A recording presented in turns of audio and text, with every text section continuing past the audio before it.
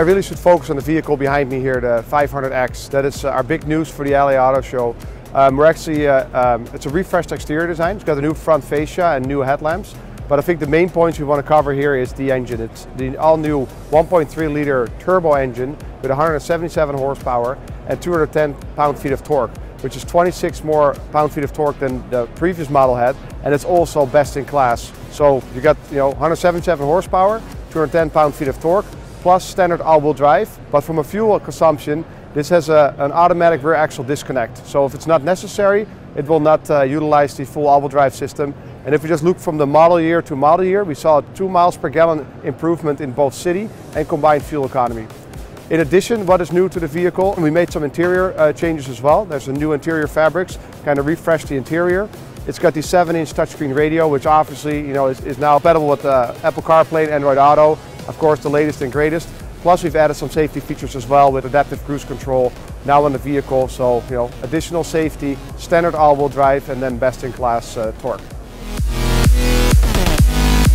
It's very important to have the Abarth for us, obviously. Fiat and Abarth has been together for a long time. Actually, Abarth is celebrating its 70th anniversary in 2019, so big news as well.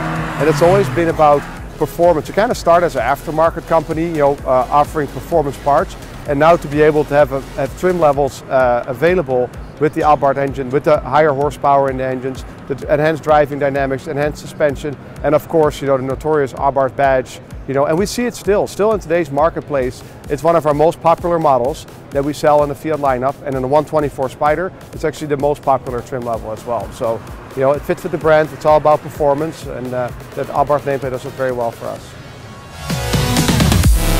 Fiat is all about fun to drive, Italian design, and if you take a look at not just the vehicle behind me, but take a look at the Fiat 500, the Fiat 124 Spider. All Fiats now have standard turbo engines, so it's all about fun to drive. And hey, they're good to look at as well, obviously. That comes with the Italian design that the vehicle has. But yeah, the 500X and all the other vehicles, it's all about the driver, it's about having fun, and it's about looking good as well when you drive your car. So it's unique, it's Italian, it's Fiat.